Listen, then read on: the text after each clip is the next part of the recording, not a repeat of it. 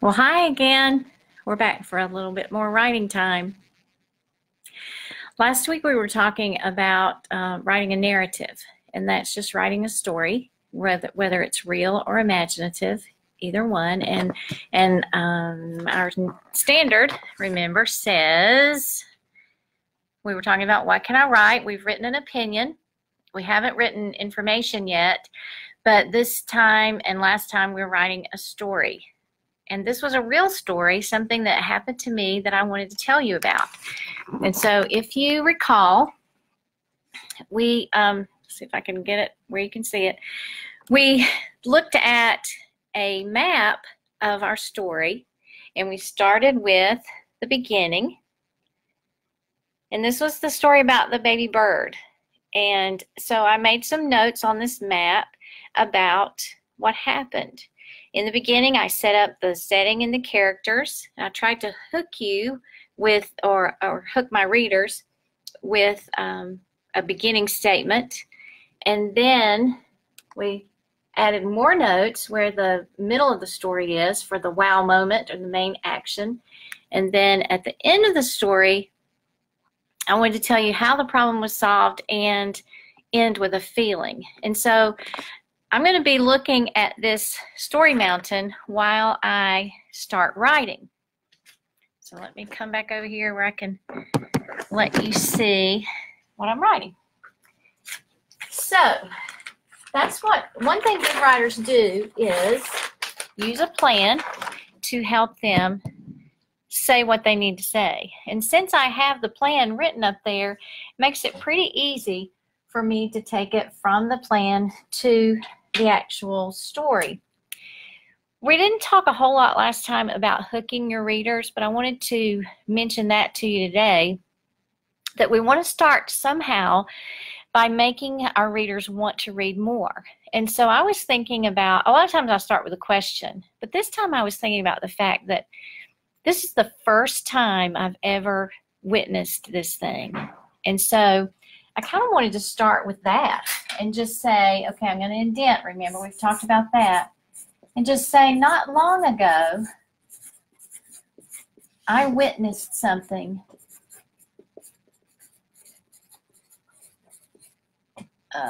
Let's see.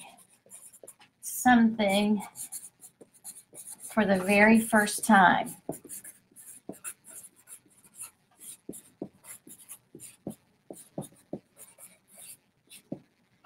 And so what I'm hoping is that my readers will say, hey, what was it that she witnessed for the very first time? And that then they'll want to read more about it. I'm going to see if I can get this closer. Sorry. So you can see it better. There we go. Okay. So I'm going to check out my map back here. And it says I went outside to supervise planting a bush. So I thought I could say something like, in the early evening, because that tells you when, I went outside to help. I use that term pretty loosely. Because actually what I was doing was supervising. So I might put something on here just to add a little humor maybe. I went outside to help, well, actually supervise.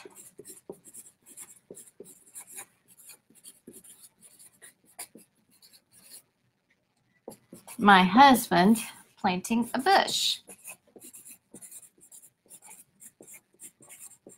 Now, when we finish today, I want to talk about some of the strategies that people use when they write a story like this, and humor is one of them. If you can say something that might make your readers laugh, they would enjoy reading it. So even though it's a real story, we want it to entertain. So we're going to try to add a few things that make it entertaining. So I went outside to help, well, actually supervise my husband planting a bush.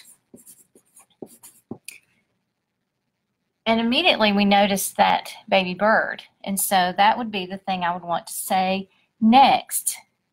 Immediately,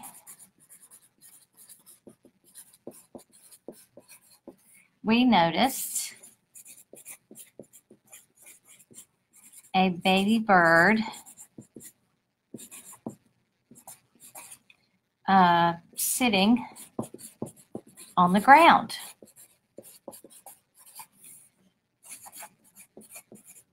And sometimes writers also add a little description to make it more interesting to their readers. And so I wanted to tell you a little bit about what this baby bird looked like. And so I want you to get a picture in your mind of what I saw. So this baby was dark gray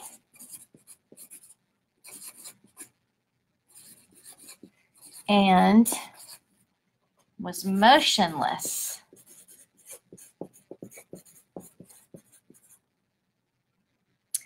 So the first time I was thinking about this, I started to say he wasn't moving at all. But then I thought of the word motionless, and I thought I like that word better. And so I used that word instead. This baby was dark gray and was motionless. So we were afraid he was injured.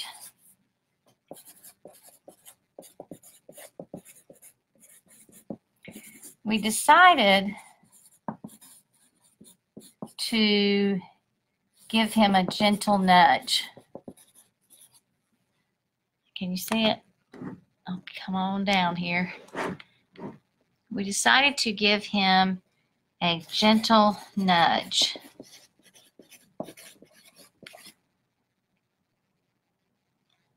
And I really wanted to say, no, we didn't decide. My husband did, because I didn't want to touch it at all. Well, he didn't really touch it, but just with I think he had gloves on or something. But we decided to give him a gentle nudge.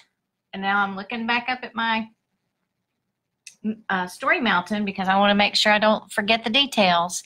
We decided to give him a gentle nudge, and he began pitching a fit.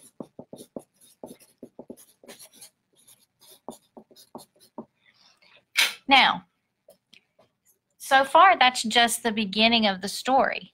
I've only used the information that I had up on my Story Mountain from the very beginning. It's leading up into that wow moment that I talked about last week.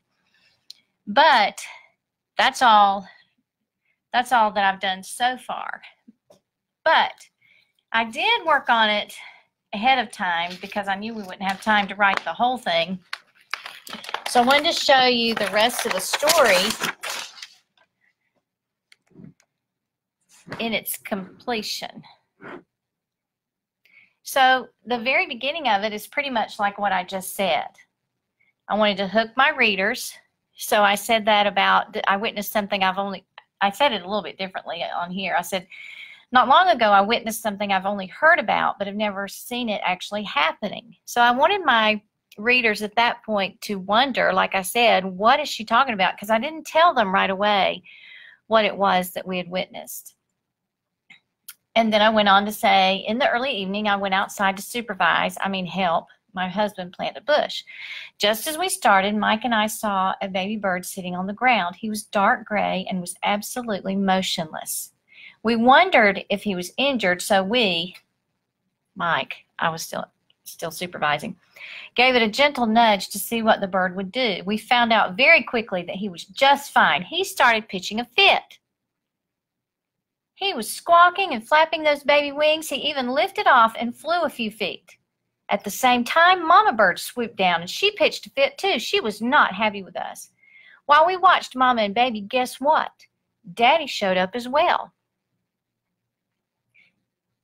Daddy was bright red, and Mama was a beautiful golden brown with red feathers on her head, so we knew this was a cardinal family.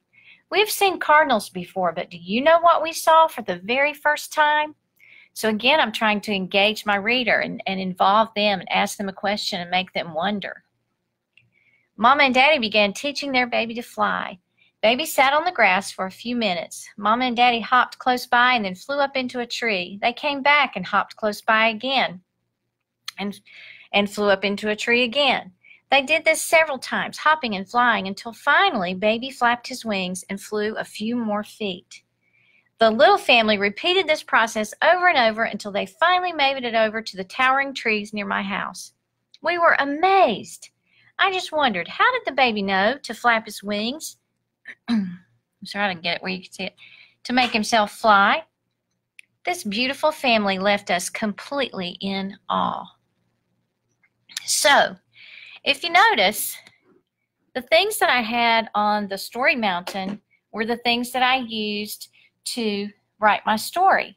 And it was pretty easy. Once you get your plan made, it's pretty simple to just put it into sentences on your story.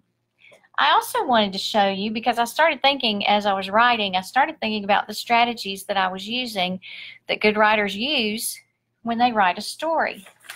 And so I made a list of those here for you.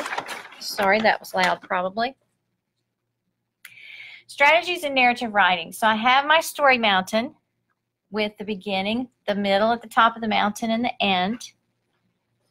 I also wanted to remember that in the beginning of the story, I made sure you knew where we were. We were outside our house. I wanted you to know about the characters that were in that story, the birds and my husband and me.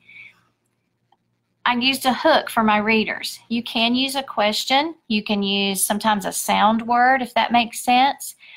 I used something to try to entice my readers so they would think, again, what is she talking about? Then it builds up to the middle of the story where that wow moment is and where the problem is. And then the end of the story tells how the problem was solved, and you generally share a feeling at the end. Another strategy that I used was I wanted to use transitions. And if you notice, I said things like not long ago, in the early evening, just as we started, at the same time, and finally. Those words tell my readers they give them a sense of organization of how this story is taking place.